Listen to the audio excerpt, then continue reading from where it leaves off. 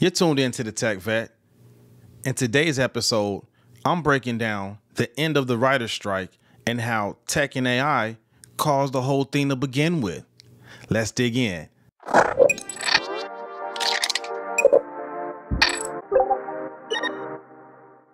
All right, so let's jump right into this article from The Verge. The new WGA contract will change how Hollywood works.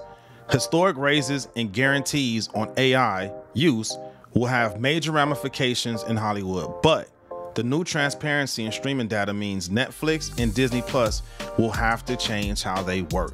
So after 5 months, the strike is finally over. But what the article talks about, there were two main items that had to be negotiated between WGA and big Hollywood, right? The studios and execs, etc., etc. And those two items were data transparency and protection against AI. So let's jump into the data portion of it. See, one of the main things that actually sparked the strike was streamers like Netflix, Disney Plus, Amazon Prime. They weren't being transparent with that data. So let's say you had a very popular show like The Marvelous Miss Maisel. I like that show. It was a good show. But anyway, let's say that show did extremely well. Well, the writers were getting paid as if those shows just performed regular, right? And that started raising a lot of questions. And when the WGA started asking the streamers, Netflix, Disney Plus, you know, the whole streaming gang, right? What was up with these numbers? Netflix and the rest of the crew, they wouldn't budge, right? They wouldn't be transparent with the data. They wouldn't show exactly what was going on to explain why the writers were getting paid what they were being paid in. That's what caused the strike, right? That was one of the items, right? Based on that article, they've reached a deal to where now those streamers, they have to share that information. They can no longer hide that information. So pay me what you owe me is what the WGA worked out for their writers. If a show does well, streams well, a movie, anything that the writers write, they need to get paid accordingly. And that's one of the things that both sides of this whole miscommunication, if you will, agreed on, right? Moving on to the AI protections. And here are some of the protections that are going into place.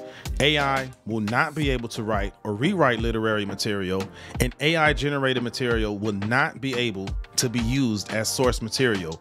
So an exec won't be able to ask ChatGPT to come up with the story and ask writers to turn it into a script that the exec owns the rights to.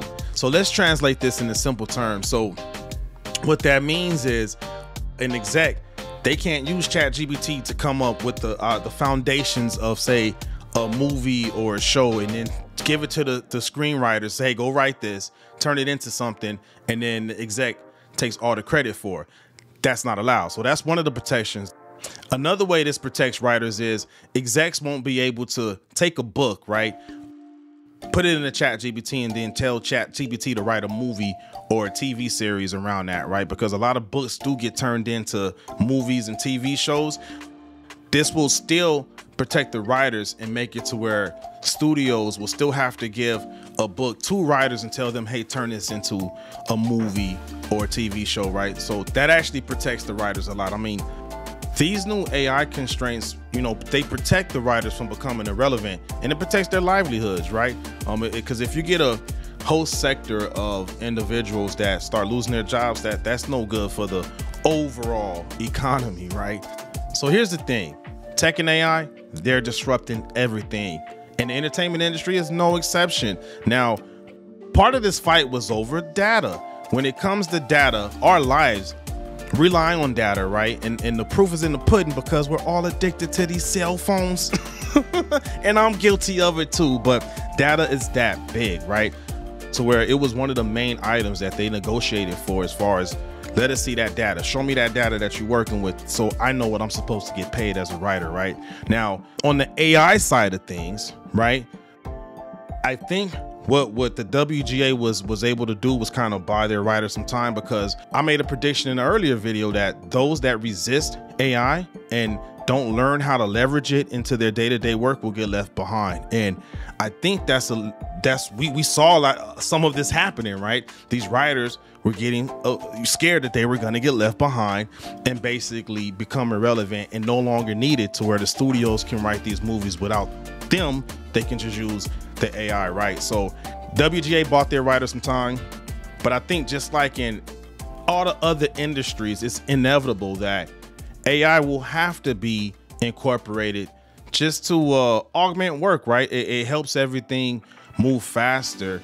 And I don't think AI will actually diminish any level of creativity. It helps speeds up the process, but at the end of the day, the humans are the ones coming with the creativity, right? So I think in the long run, I don't think that the writers have anything to worry about as far as AI taking their jobs. But I also would say that it's a good idea for the writers to learn how to leverage AI and just help them produce more, produce faster, huh? Overall, I think tech and AI is forcing Hollywood to pivot, just like the music industry had to pivot when music streams replaced the purchase of physical CDs, right? Because, you know, back in the day, when artists was selling millions of CDs for $10, $12, $13 a pop, there was a lot more money being generated with that. And things are changing now in Hollywood to where people aren't buying physical copies of movies anymore. They're not even going to the movie theaters as much as we used to, right? So I think the money is different, and I think all sides of the field in Hollywood are trying to just figure out how to adjust and still be able to give us that creativity that we all enjoy, right? Because I like my entertainment too, but also be able to make a fair wage, because the execs, they still need to be able to make their living. So do the writers, right? So how do we get around this whole tech revolution, which is being televised, by the way? And I actually think we only know about this because of just the nature of entertainment and what they stand for, right? So because this disruption is happening in every single industry, best believe. We just saw this one, right? Because it's entertainment. So let me know what y'all think in the comments below. What do y'all think about this whole push for data transparency in Hollywood, letting the writers know what they should be making, what their money's supposed to look like? And then let me know what y'all think about writers using AI. You think it's a good idea, bad idea, indifferent? I think it's a good thing, right? But I don't think this is over. This is just the beginning of this whole tech and AI disruption. We saw it in entertainment. I'm pretty sure there's going to be a lot more to come in a bunch of other sectors. But anyway, again, leave a comment. Let me know what y'all think. If y'all got any value from this video, go ahead, leave some comments, share, like, and subscribe. And I'll check in with y'all later.